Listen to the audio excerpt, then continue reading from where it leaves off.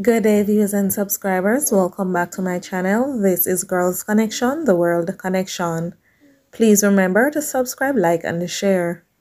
Also, click the notification bell to receive daily news updates locally and internationally.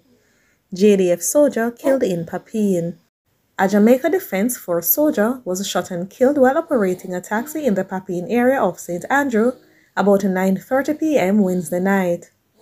The police confirmed that the deceased soldier, who is from Spanish Town, St. Catherine, was traveling along Rocky Road when he was shot in the back of the head.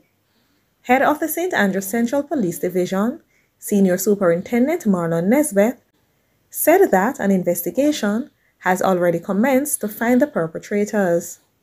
About 9:30 p.m., the soldier was driving a motor car somewhere called Rocky Road between UTEC and the National Water Commission system when he was shot.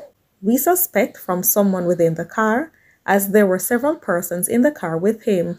They made their escape, but we are still piecing the clues at the moment, Nesbeth said. This is Girls Connection, the World Connection.